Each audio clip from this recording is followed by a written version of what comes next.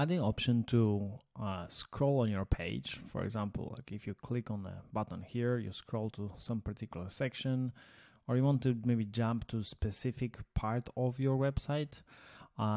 That's kind of very useful when you have especially one single page. And today I want to show you how you can add this to your website on the Pineapple. So I will start from scratch. First of all, let's go and navigate actually to the website, to the page or like section you want to scroll to. So for example, let's edit this page. Actually, let's change the color for this page so we know it's this one. And what you have to do is add the ID for this. So let's call it just section ID. You have to make sure that the section ID is not duplicated, so you don't have two sections with the same section ID here, because otherwise it won't be able to actually kind of find this, or we'll actually just scroll to the first one. So that's the first step, right? We can then go back to our button and then pick an option to kind of add the URL link, which will be our section 1. So that's pretty much it. You can save it, and then if you kind of go and preview it, so let's open this on new page. We can just kind of click here and you will navigate to this particular section. There are actually two ways to add it, or like three in total. So I showed you one already. The other way to add it is, for example, if you want to kind of jump to specific parts in your section. So you can use this like spacer for this. So if you again give it a name ID, and then you can give ID only to the section or the spacer itself. You can make it small, let's say, so you don't it's not so visible.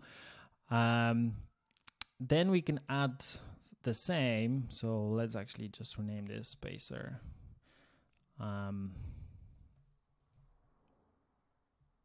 then just save it. So it will work the same way. If we go to our website here, let's refresh it. Then we'll see it will navigate to the specific part of this section.